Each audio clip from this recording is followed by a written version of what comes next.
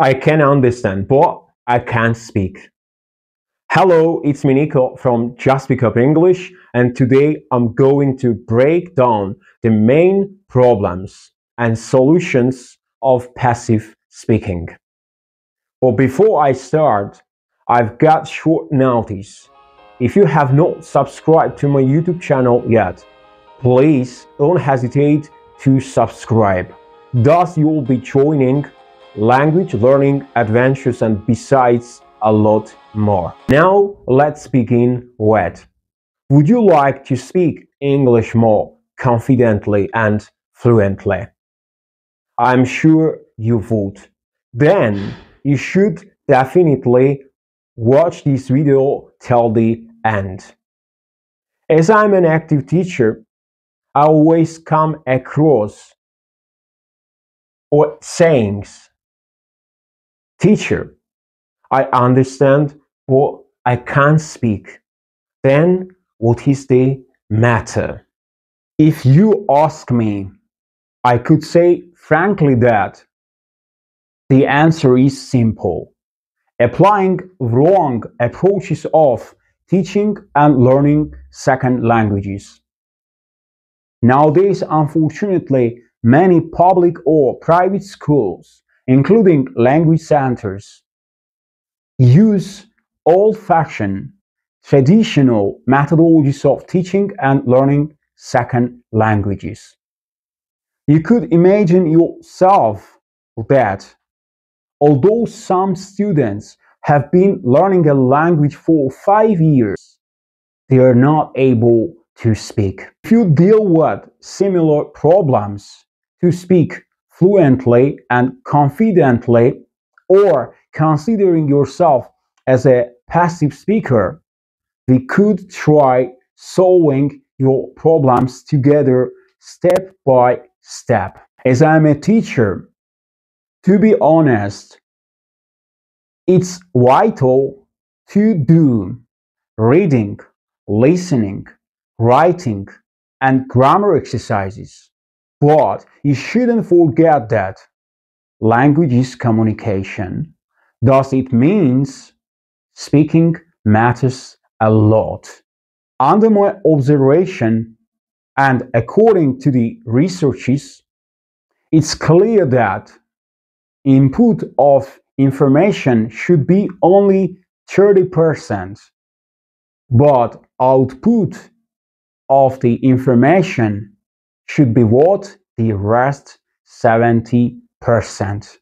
It means there should be balance in between absorbing information and using it. Therefore, we need to practice language.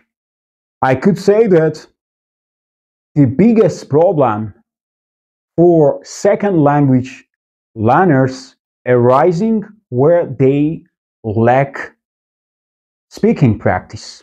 To put it into nutshell, we all agree that speaking practice is vital for speaking more fluently and confidently, because solving grammar, listening, reading, or writing exercises unfortunately won't be enough. Even more, it could be just waste of time. But there is arising another problem.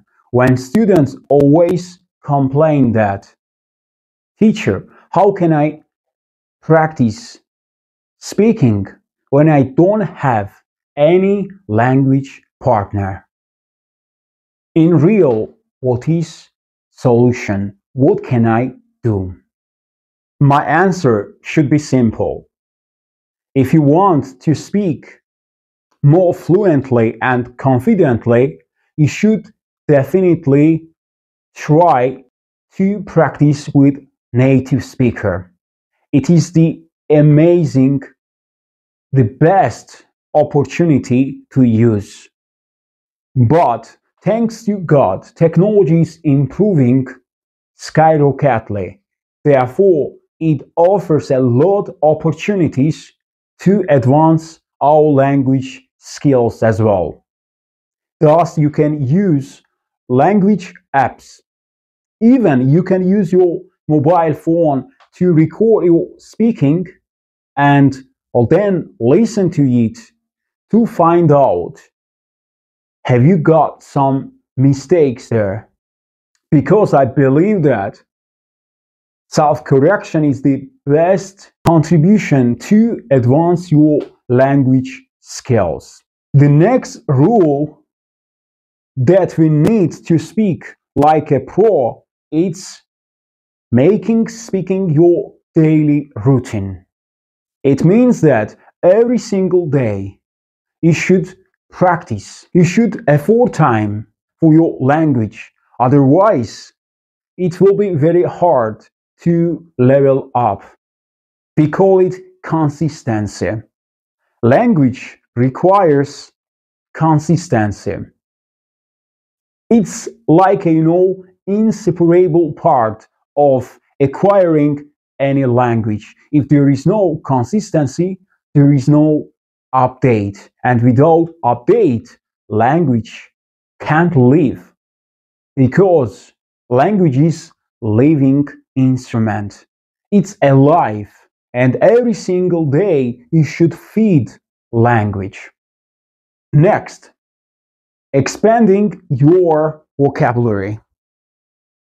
You know that language contains a lot of parts of speech, words, word expressions. We have got idioms, we have got phrasals, and so on.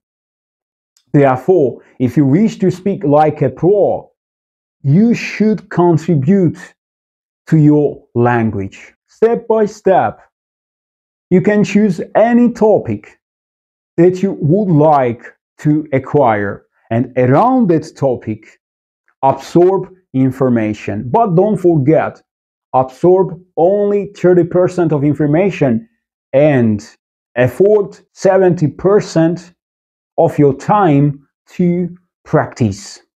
That will be an amazing part of language. And the last, being silly. What I mean by being silly?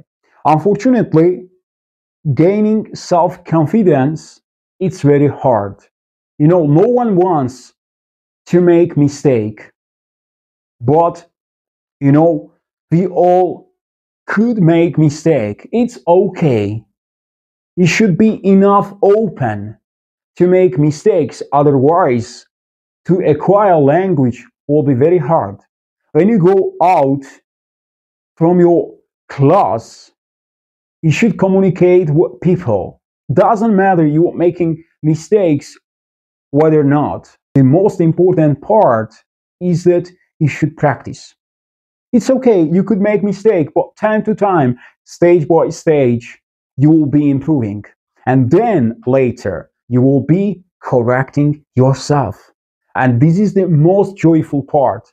When you are aware of you made a mistake and you are able to say, I'm sorry, but I wanted to say that, it's the greatest part. Or it's the greatest part when you dream in second language and you're able to dream, you generate some ideas in your mind to the second language. The time, it means you have solved the problem.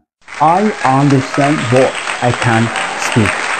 And finally, if you wish to speak English language more fluently and confidently, that time, don't afraid of being silly, making mistakes.